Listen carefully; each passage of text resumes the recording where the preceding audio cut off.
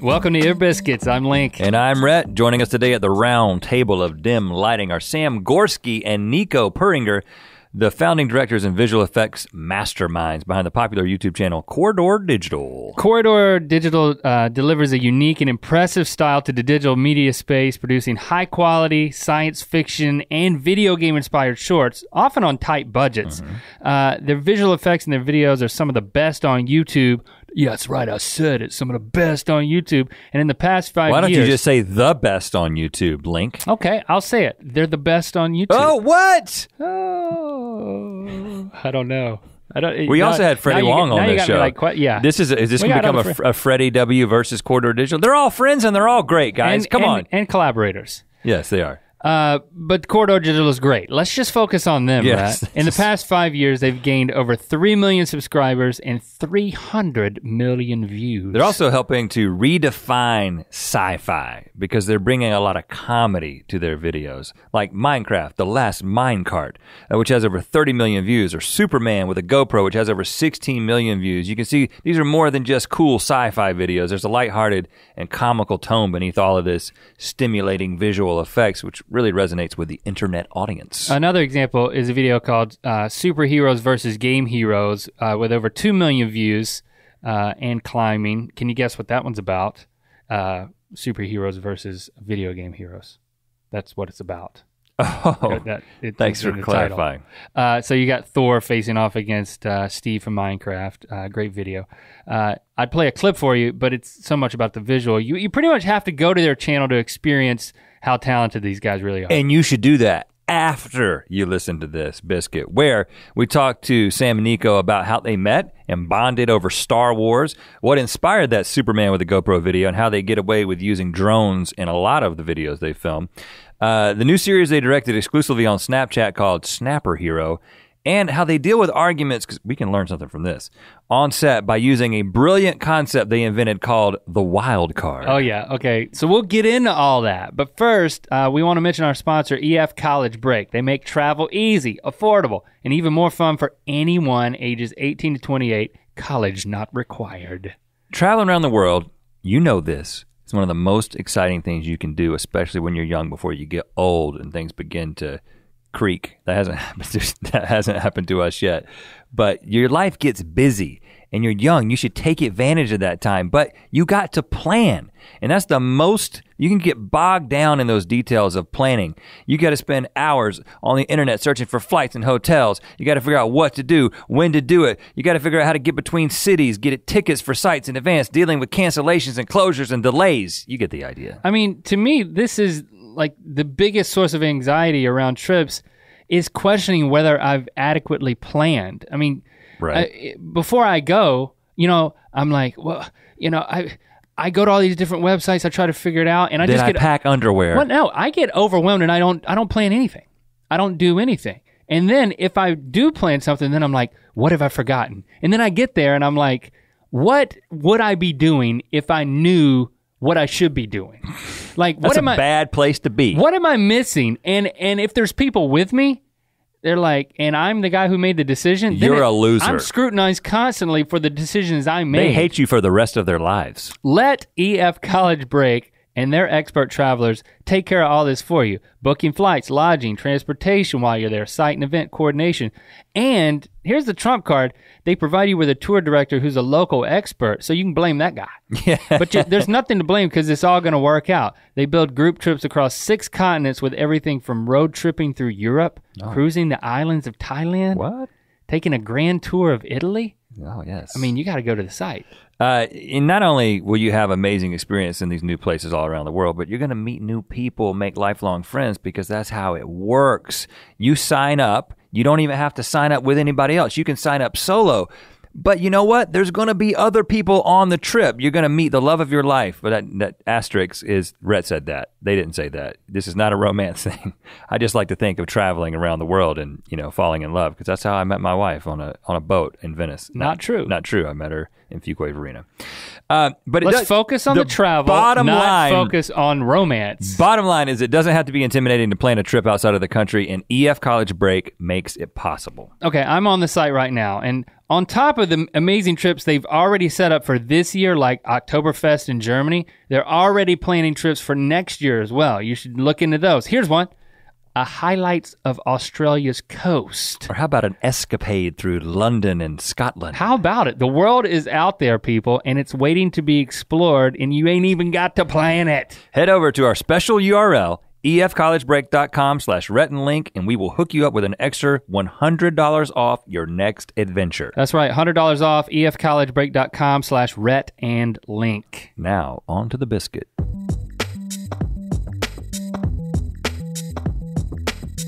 Let's step through a few of your recent videos. Well, we'll start with a favorite one, which isn't quite as recent, but Superman with a GoPro. So, I mean, this is amazing. It performed extremely well.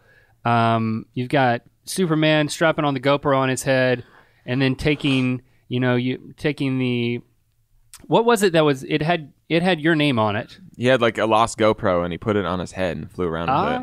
And then he took it off his head at the end and gave it back. And this was right around the time when you started seeing people use drones in their videos, and you're like, who's going to do the next cool thing? And you guys sort of took it up a few notches. Yeah. So what's the genesis of the idea for you? And then we'll talk a little bit about the execution of it. Well, Brandon was... For those out there who are unaware, the Freddie W channel used to be Freddie Wong and Brandon Lotch, and Brandon is still in the same building that we are. So we'll frequently work together and do stuff together. I mean, we run a gaming show together. But he needed to shoot this short little video where he was like on the roof of our building, and like Christmas presents were like shooting out of his butt or something like that. I can't quite remember the details. Anyways, he needed an aerial shot. That was pretty detoiled. Yeah, well, I remember this. I'm picturing something like that. I'm picturing Christmas presents coming out of Brandon's butt. That's as detailed as I want to get. I'm pretty sure it was something like that. Like he flew away using like Christmas presents as his propulsion. Okay, Yeah, coming out of his butt. So we were getting this aerial shot with the drone, and it, just treating it like a crane. You're just hovering it over the thing, over Brandon. And we were done. I'm like, cool. And I just, cranked the throttle and decided to fly it around a little bit because we were out there. The sun was setting. It was pretty. And as I like floored it and like just started kind of having fun, like the thought occurred to me like, man, this is, it's really cool. It's like you're flying. I mean, it's whatever. Like it's not the biggest revelation in the world. But the thing is, we're flying a GoPro on the drone at the time because that's the camera that it carried. And so I got to kind of think like, GoPro is like, sports footage. You wear the GoPro and you fly. I'm like, you could maybe do something with like wearing a GoPro and flying. So that's kind of how it started. And then from there, like Sam and I were talking, coming up with different ideas. Somebody pops a GoPro on their head and they start flying. What else can you do? I guess you could green screen some arms in front and, make it look a little more natural, like you're actually, filming with it. You can do some visual effects and do transitions, like somebody's running on the ground and they leap and then, transitions to drone footage. And I think we did a test like that where we're just running on the ground and just pretended to do a little hop and then transition to drone footage. And it worked flawlessly. And that's just a cut, like a cut in the edit? Pretty much. There's no swish panny? Or... Yeah, there's like a little bit of tweaking sometimes, just to blend the shots. But just a little bit, but not too much. The thing is the GoPro is like, it's shaky. It has this natural shake. And that shake is perfect for like breaking your visual concentration for like that brief moment it takes. Yeah. So you just flew the drone in approximately the same place that you just shot, that the guy with the GoPro on his head just like jumped. Exactly. Just match up. Approximated his height and then took off. Yep. From there. Exactly. And so we were kind of working from there. So we had a solid idea. It's a really cool visual. I wondered if we even still have that old video clip on our phones. Like, you remember you posted it on Vimeo or something like that, where Sam was just experimenting. And we're showing to everybody, just blowing their mind. Like this, Sam just running and then something like jumping up in the air and, flying up really high. And then the next thing that we did was, start thinking about like, how can we make this into a real video concept outside of just, I'm a dude flying.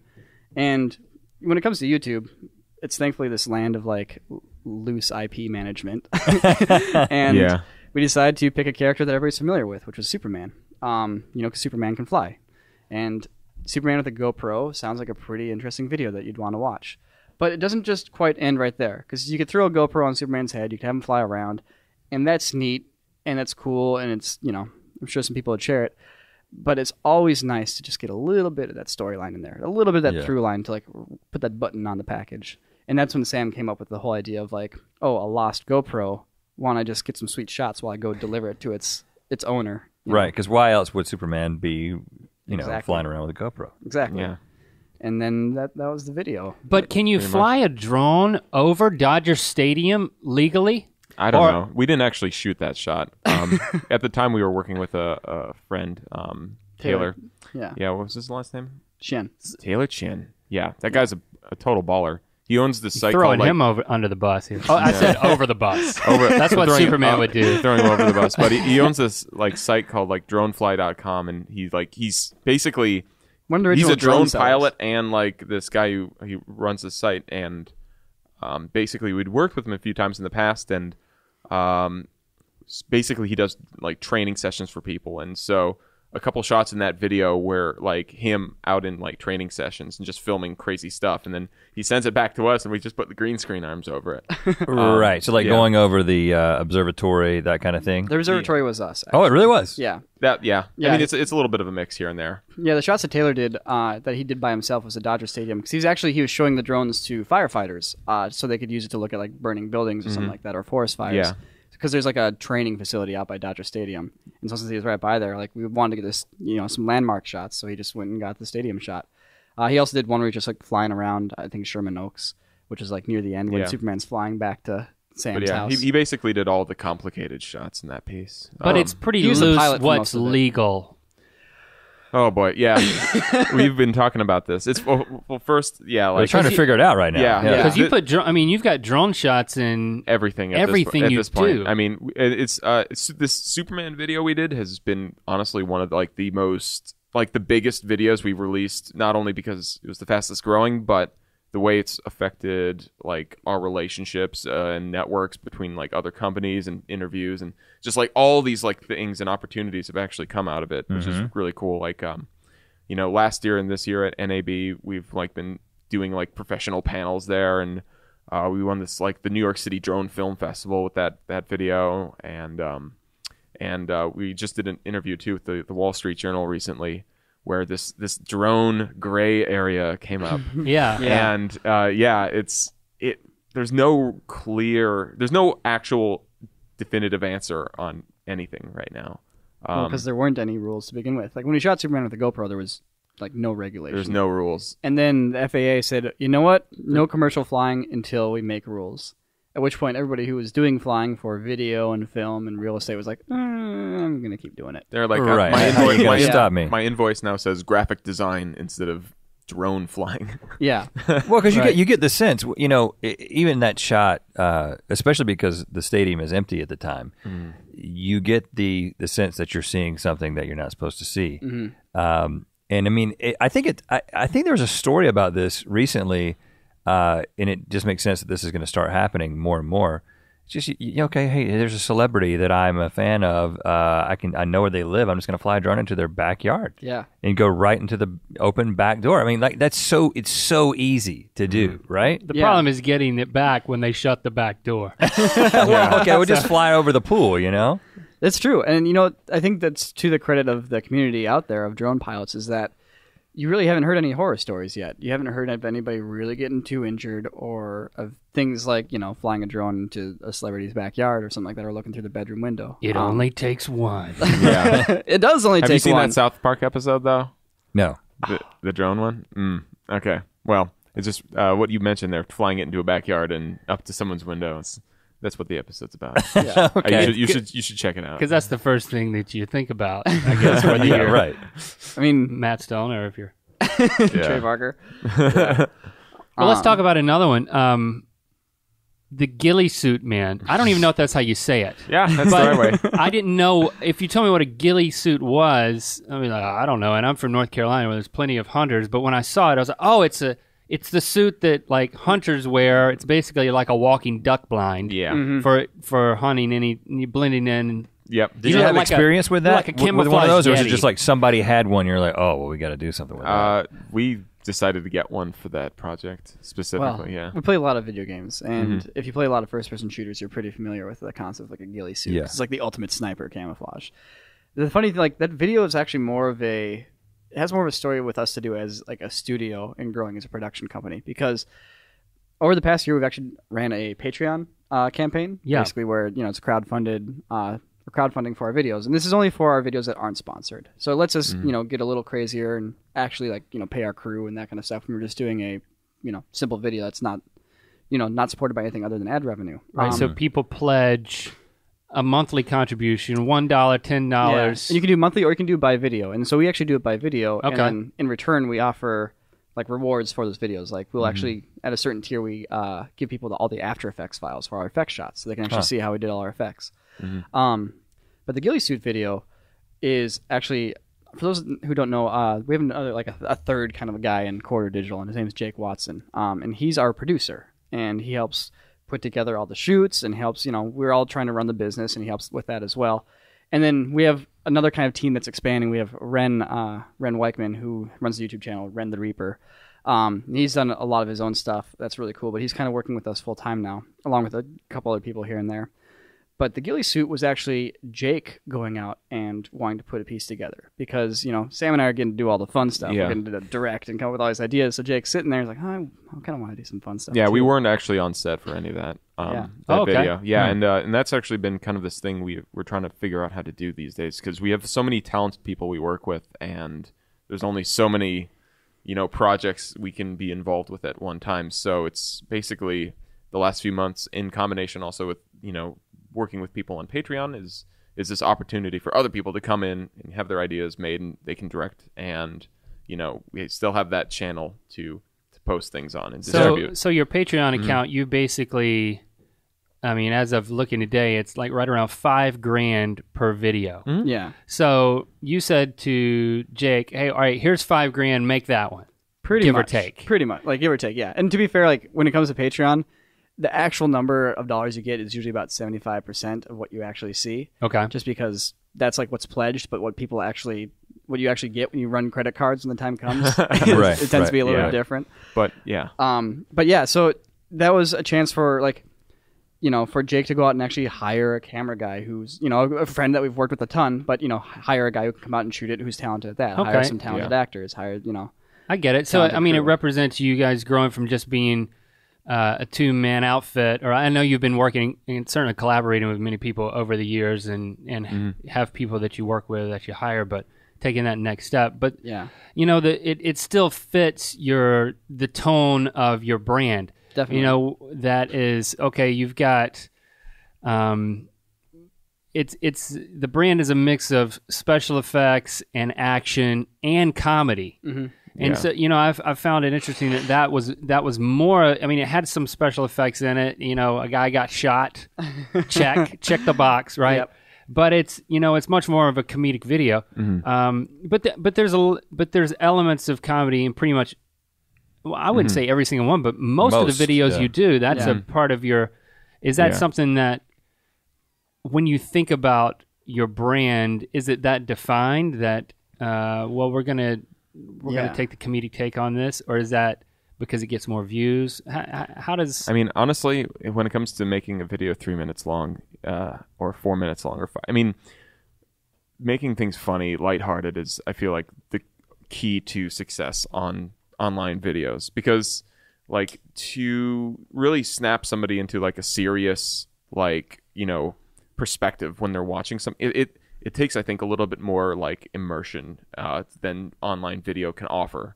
You're watching something on your phone. It's like, how quickly are you going to get like seriously emotionally invested into something that's very serious? Like it's harder to do that on a 2-3 minute scale. So we've kind of like tried to find that way to avoid like accidentally like making something super serious and then it comes off really goofy and no one gets it, and it's like it's in the interest of keeping things fun and entertaining and not slowing things down too much. How'd you discover that? Was it just an instinct? It's more of an instinct, I feel like. Because it's like we love really cool serious movies, and like David Fincher is one of my favorite directors, and most of his stuff is like 90% serious. Right. But I feel like as YouTube creators, and also our personalities too, it's like when you're making video game inspired stuff, fun and entertaining aspects of that are like so important to getting it right. So it's interesting because that's quite an insight. I think that do you guys kind of see yourself, or do you want to be guys who are kind of changing the landscape and the way people think about sci-fi, or it's putting more humor into that landscape and the way that you guys have kind of done it on the internet, now moving into something that's longer form but still carries that humor? Mm-hmm. Yeah, well, definitely. Excuse me. I think as people as a younger generation that has grown up around cameras grows older and older, they start to see the process just a little bit more. And within that process is a certain sense of humor also. The more serious something gets, the easier it is to get a laugh out of somebody. It's that whole comedic relief at the end of a intense scene. So even just us going out and shooting something, we have to remain aware and acknowledge when stuff is getting too overblown or too dramatic. And you can still have a dramatic moment. You can totally make it so people can enjoy that dramatic moment. But you have to also be able to acknowledge when you're getting ridiculous and when you're going over the top. Are you guys philosophical when it comes to these things? You certainly seem very thoughtful. Is it the type of thing that, you have a thoughtful approach to it. Does it define the type of conversations you have?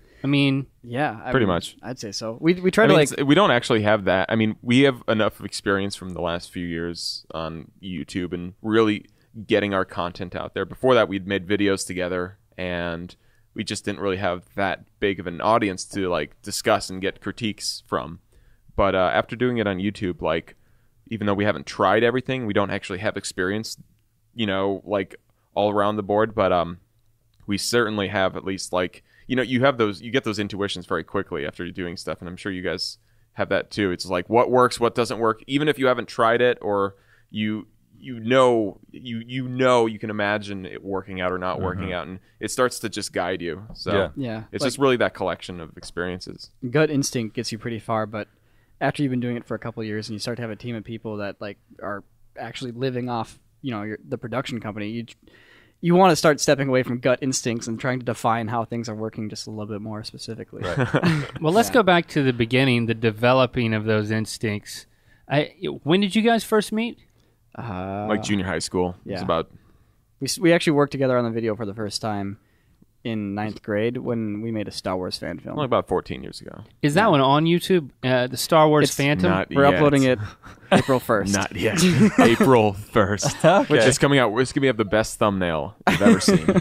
But it's going to be a 14-year-old. Okay, so 14-year-old Nick and a 14-year-old Sam. He's 14 years old, and we were 14 years old. So by the time this comes out, it will have been out, so people will be able to watch it. Yeah. Yes. So you speak freely. Yeah. And Everyone past check tense. this out. All right. But is this an April Fool's prank? Yeah, more or less. Yeah, it's because it's going to be people are going to, see our subscription feed, and they're going to see we upload this super sick half-hour-long Star Wars fan film out of the blue, and there's a behind the scenes to go with it. So we're going to talk about how you go from meeting to making a half-hour Star Wars film. Well, that's what 9th grade. You don't got a lot of things on your plate, really. So, yeah, that's really about all I can say. The Phantom Menace just came out. Yeah. So I was like, Star Wars is pretty cool again. Who had the camera? No, I did. Sam did. I had the camera. Sam's dad and mother GL1 had actually ran a online news business back in the day, and Sam had all the swankiest gear. I thought they just started with the GL2. I didn't even know about the GL1. The GL1 is such a nice camera. Yeah, it's pretty great. It was pretty great. So what kind of effects did you guys throw in there, and how did you achieve those? Frame by frame. In After Effects, so you can animate things over a few frames.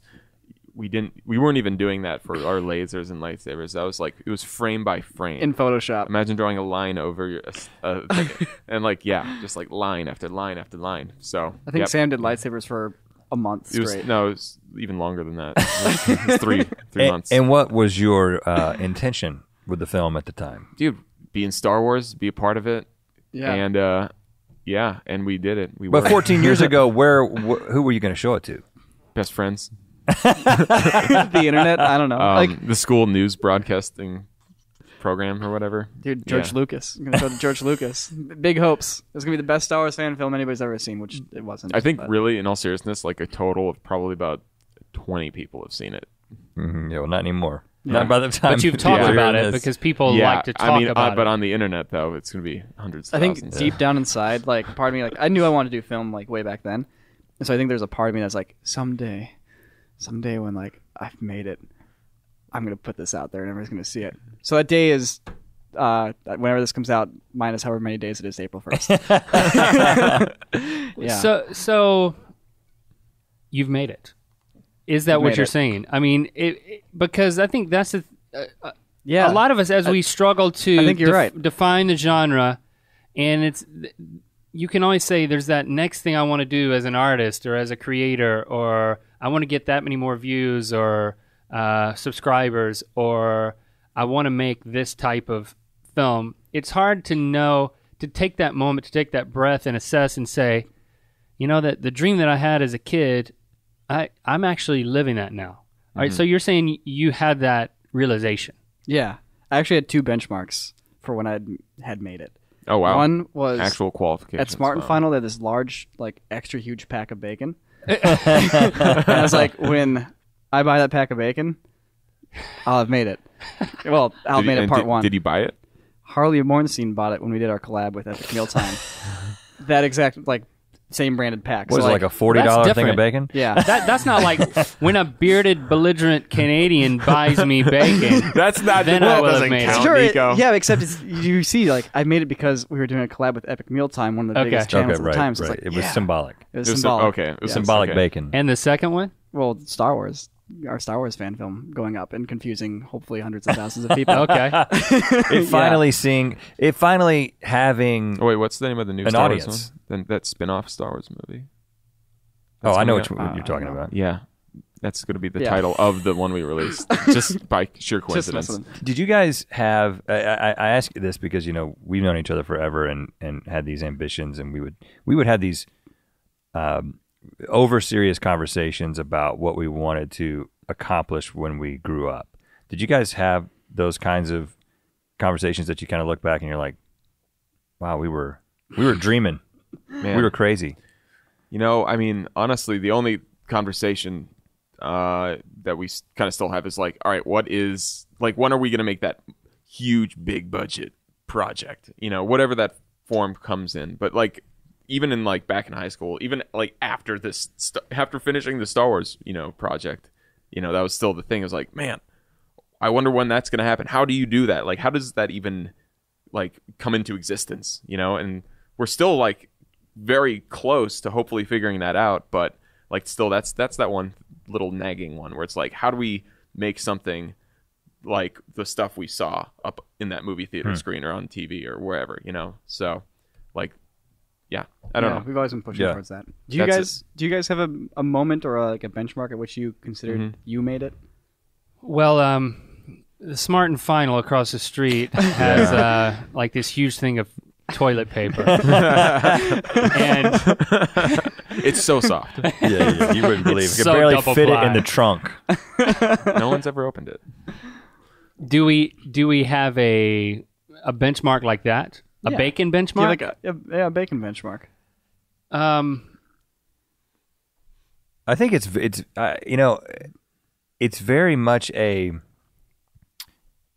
you just kind of find yourself in this process and you're like, well, a year ago, if I had known we were going to be doing this, I would have been very surprised. But now that we're doing it, I'm still thinking that this isn't that cool. And what are we going to do a year from now? Mm-hmm. Yeah. And I kind of feel like that's just a constant mindset that anybody in this business who's ambitious and who has a goal, because when you talk about that thing, that really resonates with me, that thing that seems, not that there's anything wrong or anything, we're not belittling YouTube and having an online audience, and we never set out to achieve much with Good Mythical Morning, and that's become like one of our main things, right, in terms of audience. Not that those things are not important, but you always think, but it still doesn't feel like I've done the thing that I respected in a certain way. Yeah. Mm-hmm. My entire life. Yeah, and I feel like in a weird way, like that will almost never happen. You'll never catch it. It's never gonna. You shouldn't catch it, right? Because if you the moment you do, it's like, oh well, I'm just gonna kick back and die now. It's like, yeah. At that point, it's I don't know. Well, that and the medium's always changing. By the time. Right.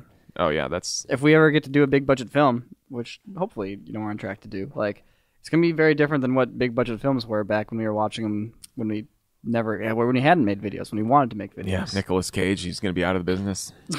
Gonna Too be. bad. Yeah. Well, which is a great segue into the Snapper Hero thing you guys are doing, which kind of explain really quickly for people who might not know what that is. All right, so Snapper Hero is a series that is exclusively for Snapchat. Not Snapchat the company, but literally just we're putting it on Snapchat. Story-wise, it's no differently than any other half-hour long series you might watch in places. But what's unique about it is that we are telling a story about a group of friends who discover they have superpowers through this social medium, which is Snapchat. And those friends are YouTubers or Viners or Snapchatters. Exactly. Who in those mediums. Exactly. People who are already, very natural on that platform. Because, now we got to take one step back though, and we almost have to level set about what is Snapchat. What is Snapchat? Because there's still. When is the first time that you personally got on Snapchat? And was it when you signed on to direct Snapper Hero? It was about a year. For me, it was about a year ago. And I had been using it, and Brandon was like, hey, Snapchat. And I'm like, what's Snapchat? He's like, it's this weird thing people send dirty pictures with. I'm like, all right. So I get me that. Yeah. So I had been messing around with it, and it was like, all right, it's like your stuff disappears on it. And I didn't really get into it too much. But what ended up developing your stuff disappears on it. Yeah, you send things and it's everything expires. It is a video, and then what are the limitations of the video? Well, basically, it started out. I'm still not on it. If I haven't made that clear. Okay, here. So it started out as just a messaging app where your messages disappeared, and then eventually text and photo or video, everything's got an expiration timer on it. You can only see it for X amount of seconds. And you can set that. Yeah, and you can set that. And so what they ended up integrating after that was this thing called Your Story, or the My Stories tab. So rather than just sending a video, let's say from me to you, I can just post a video under my name, and anyone who's friends with me can watch it. It still expires, though, but only after about 24 hours instead of a few seconds. What's the length limit? And then about 10-second long videos is the max. But you can put as many 10-second long videos up. You can chain them as long as you can put chain after chain after chain of 10-second long videos, but it's a 10-second long video maximum. And do they live until a user accesses them and then they expire? No.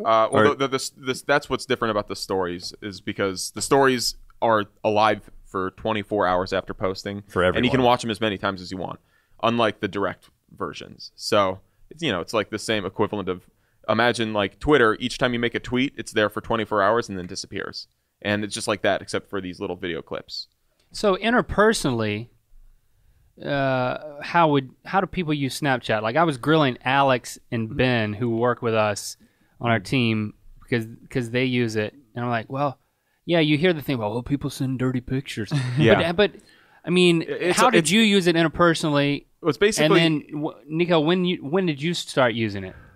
Well, here, basically, it's like a slower, more documentary version of Vine. Vine is very heavily edited because you have very little time.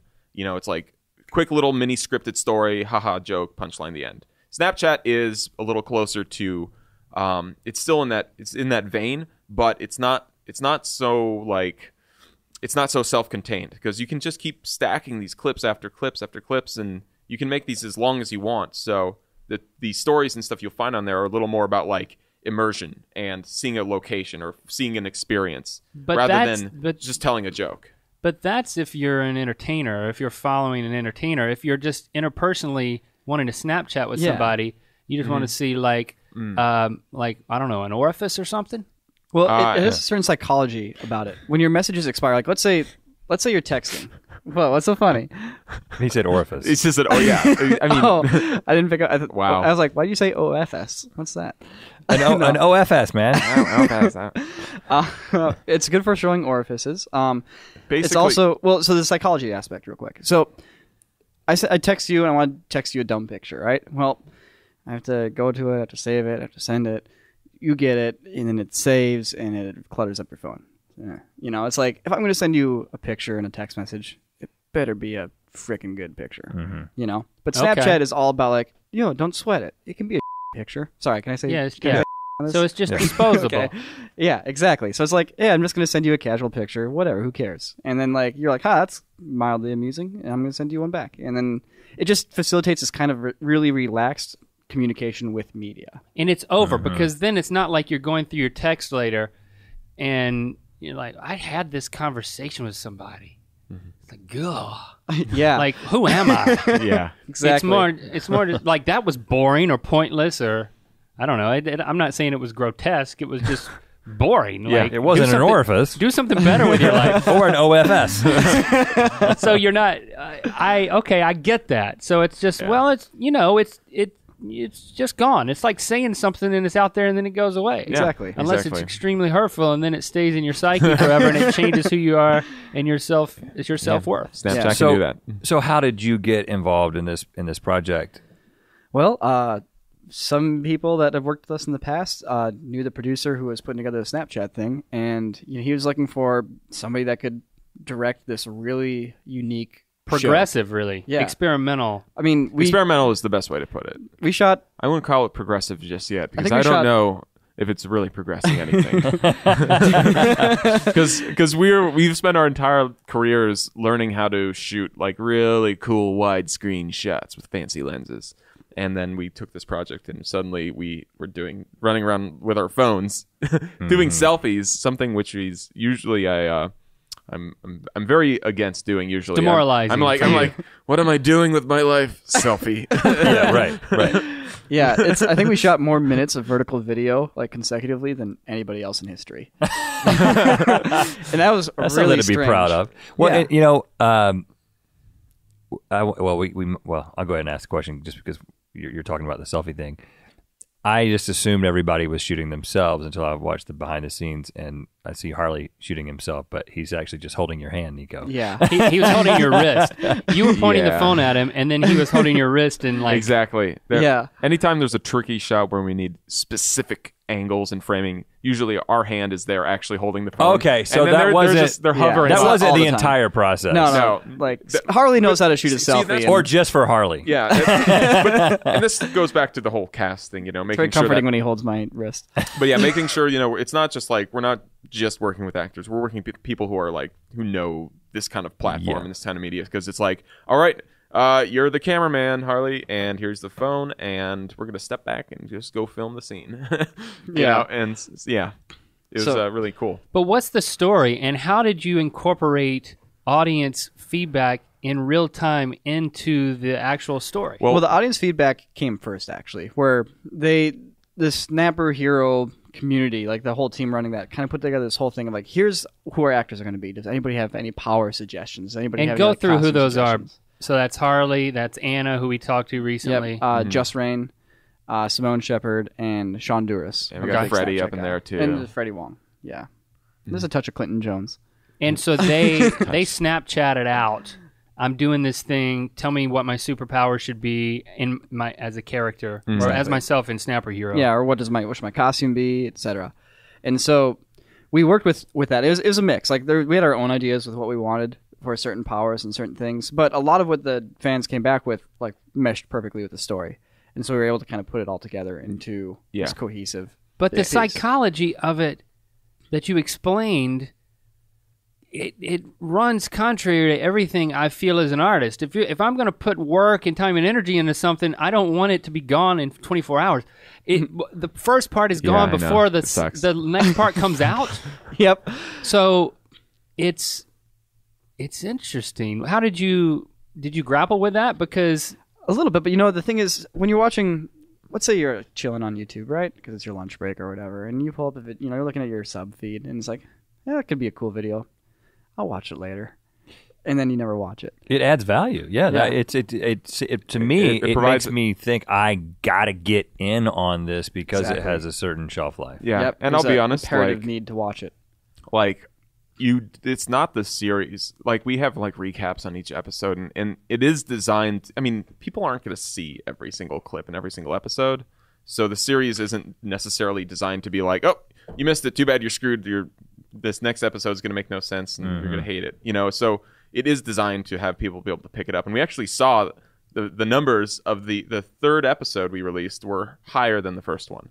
So like more people came in to watch that third episode than and you designed it so that would work. Yeah, pretty much. Hopefully. There's no comment section to read to see if it is working. Yeah, but there is right. The biggest thing actually we can get. We can see like screenshots and how many people are like saving frames in the series to help give a reference of like what people are liking. So you don't even get a sense of how many people watched it? We do. We have numbers. Yeah. So you get that raw number. Mm-hmm. Yeah, and when is it done? When is its run? The last one comes out on April 7th or so. That's the last episode. This conversation could people listening to this right now in our future, their present. Yeah. It's already gone. They can't even watch it. Like we're talking about something that they've missed. Yeah. Well, I'm sure somebody isn't that a problem? Put it on YouTube. Well, here's the thing. We have ideas on how to fix that. As video guys. By the time this has happened, there might be another home for it, but we'll see. Who knows? But I mean, the thing at the end of the day, watching it on a phone is the way it was designed. Yeah, right. And even if it is on another platform, you got to watch it. And that was the weirdest thing, shooting a project vertically on phones and everything. And it's like you watch it on a computer screen, you're like, this sucks.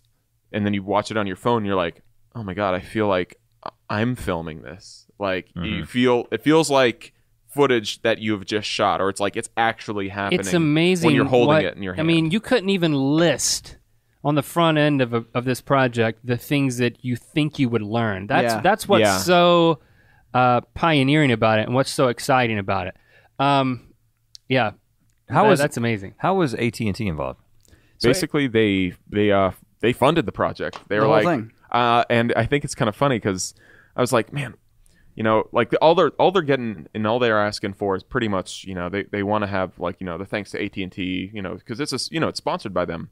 And I'm trying to think like, like what do companies get out of funding projects like this? Because I know what I'm getting out of this. I'm getting an amazing opportunity as a filmmaker. It's like, this is obvious. Like I'm happy to do it.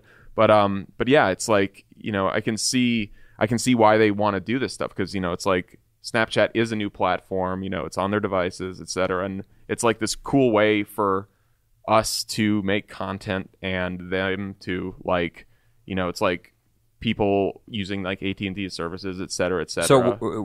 So it wasn't necessarily, because AT&T, I guess, it's just a provider. It doesn't have its own phone, really. Well, they right? actually have this relationship with Samsung where there's like an AT&T version of the Galaxy Note 4, which you'll see a lot of the characters using in the piece. Yeah. But not everybody.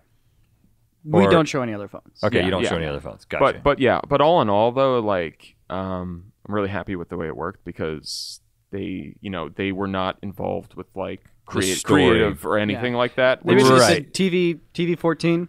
It's like TV 14, and we're like, that's about it. We got it. The interesting thing about it, like I'm still processing all this Snapchat, this Snapper Hero specifically.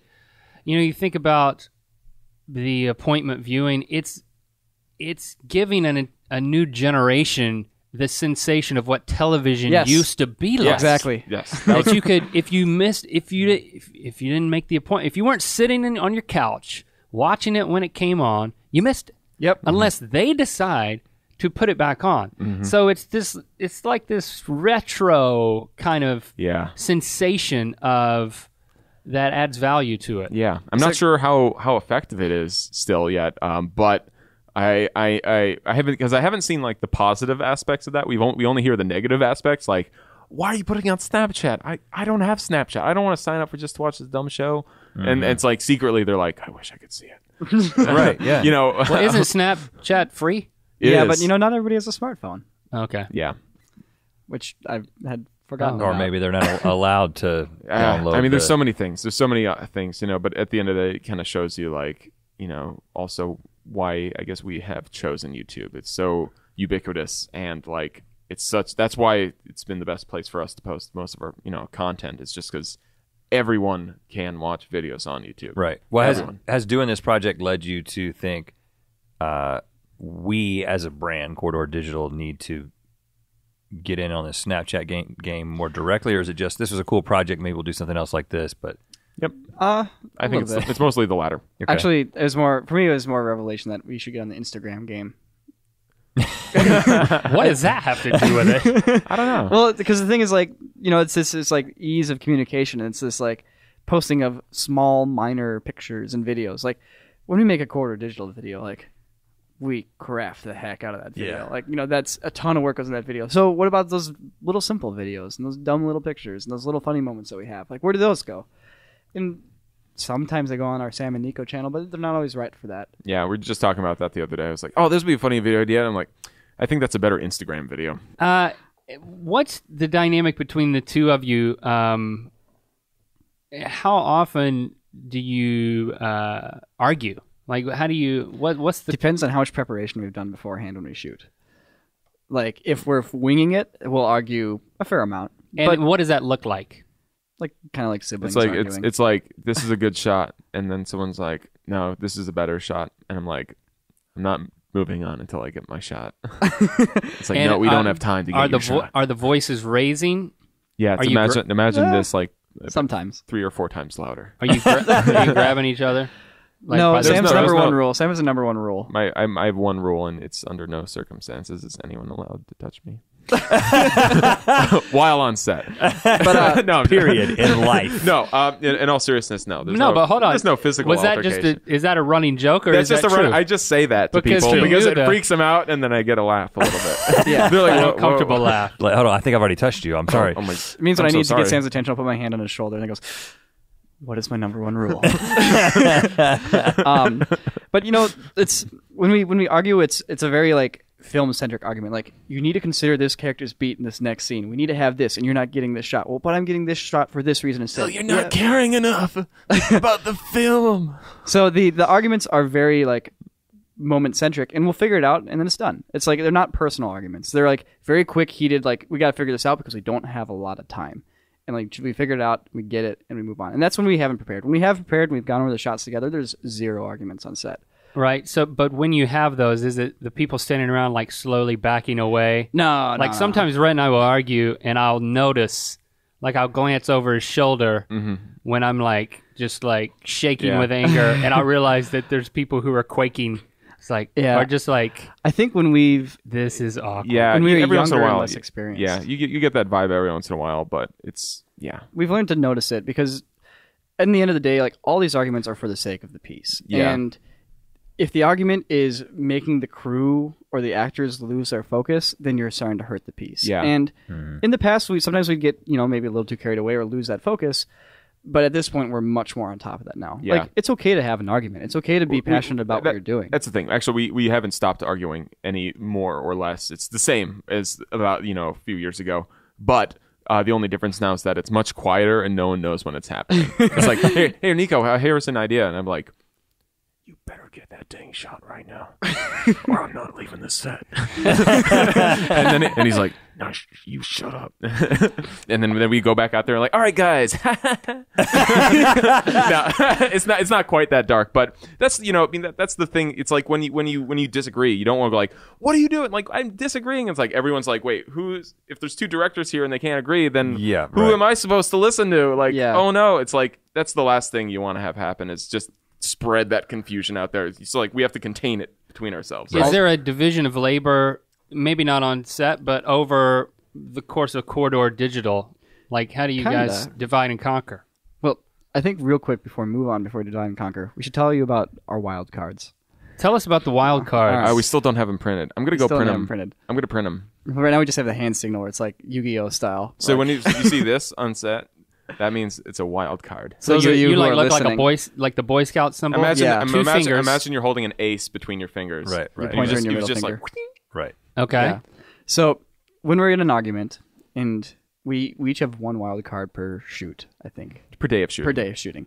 When you're in an argument, if you want to settle that argument immediately, you whip out your wild card. I'm playing my wild card. And that person has to go like, like fall backwards. They have to raise their hands and back away and like, it's like out. There is one more rule to the wild cards. you can cancel a wild card with your wild card. You've used it. That's it. Hey, guys, we're taking this idea. Go for it. But hold on, when you cancel the other wild card, then how do you decide? Then you're still back in the argument, and no one can ever make an executive decision after that point. And how often does that happen? We have never canceled out a wild card. Well, hold on. I think the way it works is if you play your wild card, Nico, and then Sam plays it back, Sam wins. That's it. Is that how it Because works? you made the decision to break it out first, so you run the risk of either getting your way or he can override it. That's the way to work. It's like the prisoner's dilemma thing, like a little bit. That seems to make perfect sense to me. By whipping out your wild card, you might risk losing it and not getting your way. But then, right? Whoa, no, that's too deep. That's good though. It's Like perfect. it. It's just deep enough. But the wild card, I mean, it has a certain element of respect. It's interesting that you've never double wild carded, though. I will say that. So you're pointing out a problem that's not a problem for them yet. Well, if me and you both have wild cards, it'll be a problem. Here, we'll print our run of them, and we'll send you guys 2 wild cards. Yeah. You got to call it something else. You'll be surprised when that wild card comes out. People gasp like. Even though you can't see it, even though it's an invisible card. Yeah. And usually one person goes, "Oh!" and like runs off set. Yeah. The funny thing is, if things get that heated for us, like I'm like, we'll get so heated in something, like the motion of pulling out a fake card is a total departure from the tone of the moment. Exactly. That's what I like about it. It's like it's a breaking character. You have to do it very anime style. Now I am a mime. I was really angry a second ago, but now I'm a French mime. But I think one of the reasons that the wild card wouldn't always work for us is a lot of times it's not just about 2 opposing opinions. It's like the way that something was said. It is personal. It gets personal, and then wild cards don't help when it gets personal. Right. And Link makes it personal more than I do. I'll own that. But you need to hold up like a loofah. That needs to be. Oh, man. Wow. Well, if it gets personal, why don't I hold up scissors and cut your balls off? All right, there we go. Or you can get the wild cards. Yeah, I do like the wild card idea. Yeah. I mean, what I'm gonna do is I think we're gonna make a run of wild cards and we're gonna send them to every duo YouTube channel out there. I think it's a good idea. So I would I'd like to caucus on what you call them because it's just wild card already exists. It's got to be something like the decision maker. But the wild card's like, who knows what it could be? Yeah, that's who true. knows what's gonna happen next. And but like, you do know it's gonna be his way. But no one. But what if I whip it out? What is my way? What if I whipped out the wild card and I haven't even said what I'm about to do with it? Yeah. I was like, anything could happen, and we have to do it.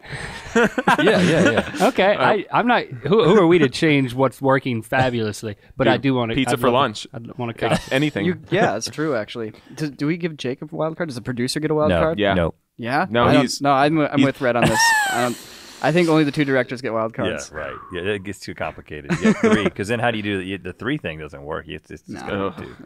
Yeah. Now, okay, but speaking of just you guys being a duo, I think a decision, whether it's an explicitly made decision or if it's just implicit in your relationship and your career, are you guys committed to be a creative duo indefinitely, or is it just like, you know what? I think we've got our solo things that we want to do, and I think it's not like I've said, Nico, it'd mean a lot to me if we made movies forever. Yeah, we've never had that conversation. Yeah, actually. I mean, it's just we take different roles on different projects. Sometimes I'm like, hey, I'm gonna make a video, and I go direct it, and Nico helps me shoot it, and or vice versa. So it's like there's a little back and forth. There's some things we collaborate on, and some things that some of us take the lead on. But yeah.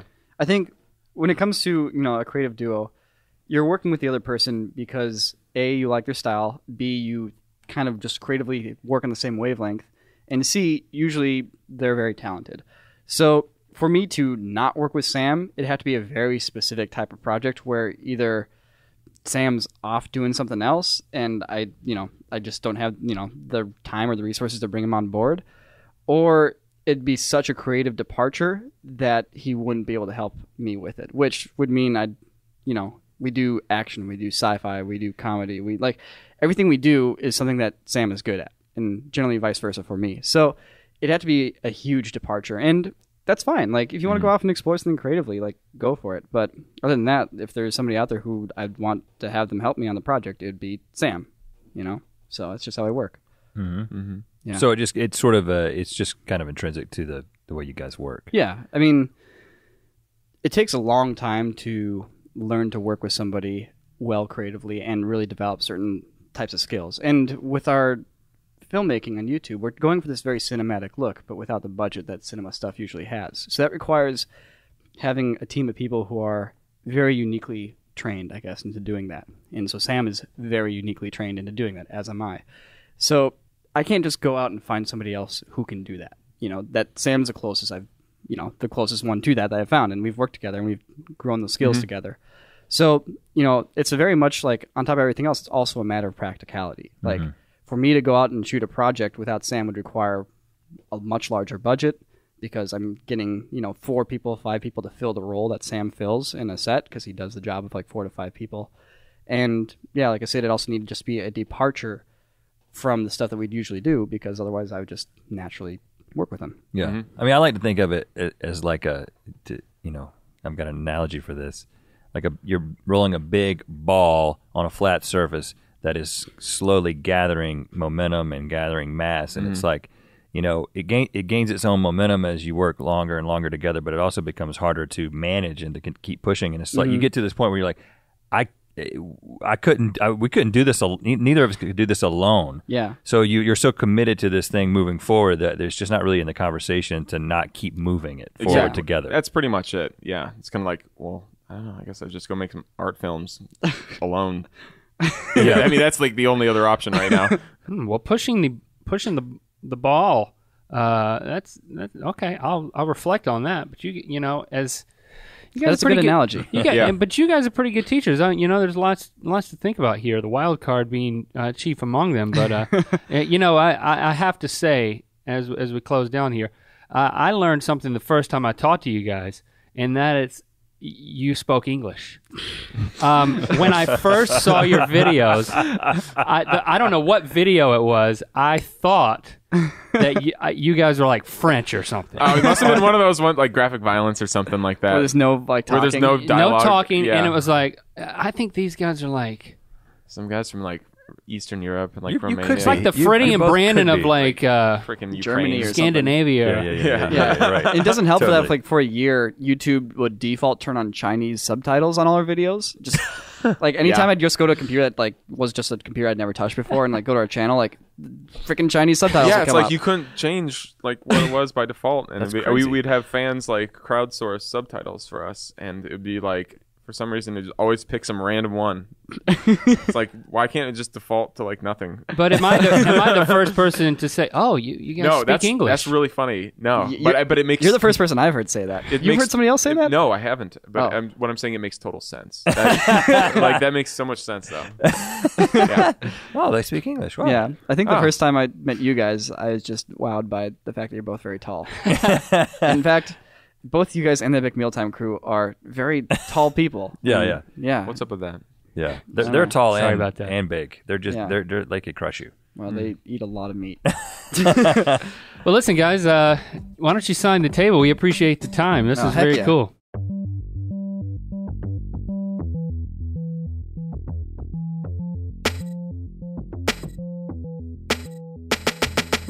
There it was, an ear biscuit with Corridor Digital. Of course. Wild card. Yeah, let's talk about that. Well, first, I want to ask you guys to give them feedback. What did you think about our conversation? Use hashtag earbiscuits and tweet at them. That's at Corridor Digital to talk to Sam and Nico. Let them know what you thought, guys. You can also let us know what you thought about this ear biscuit on iTunes by leaving a review and a rating. We appreciate that. It goes a long way. You can also join in on the conversation on SoundCloud. So they said that they are going to literally print off these cards, and when they do, they said we'll get a copy. Yeah. And I'm pretty excited about it. Because our technique thus far has been to just, we don't make a scene out of arguing with each other on set, but sometimes it will get into a protracted conversation that has to like go into a corner. And the voice is raised and the facial expressions get really intense. It's just a creative process, people. When you've got two strong opinions that both may be right, But only one can be right. And mine can be more right? And that's just what happens. But this wild card concept, I think they should just write a book about that. Really? Yeah. They could print it on the card if it was a short enough They could book. just make it a brochure. That's just put instructions on the card. A non-foldable pamphlet. Why sell a book when you can just sell the card that you're going to use? And it could be on one of those rotating things that postcards are on it, like, travel shops, souvenir shops.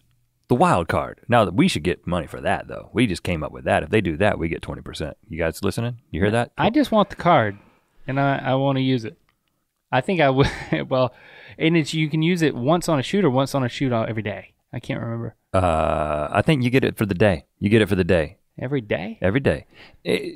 I always enjoy talking to another. I would use mine for lunch. Didn't we? Isn't that what we said? I get to decide. Where to go to where eat lunch? Where we go for lunch, yeah. I would end up blowing it on that every day. I just like talking to another creative duo because it's so interesting to see how, the mechanics of it, because it's the key to what we've created, obviously, the fact that there's two of us and that we bring things to the table and we bat ideas around and everybody's personality is different. It's interesting the way that they talked about it, and you got the impression that these guys don't argue a whole lot. I don't think these guys argue as much as we do. And then all of a sudden they bring out the wild card. Mm-hmm. And that was a wild card for me because I was like, well, maybe that's what we need, Link. We need a wild card. But I think it should be a flag. Well, I don't think it should be called wild because it's pretty predictable. I mean, once you know what it does. You think it should be a hand signal? What if it's just the bird? Well, that's kind of rude, Rhett. All right, guys, thanks for hanging out with us. And, next time I flip you the bird on set, it means I get my way. That's not going to work. I'd be playing the car right now, just asking you to move on. So you can count on us. We'll be here next week, coming into your ear holes.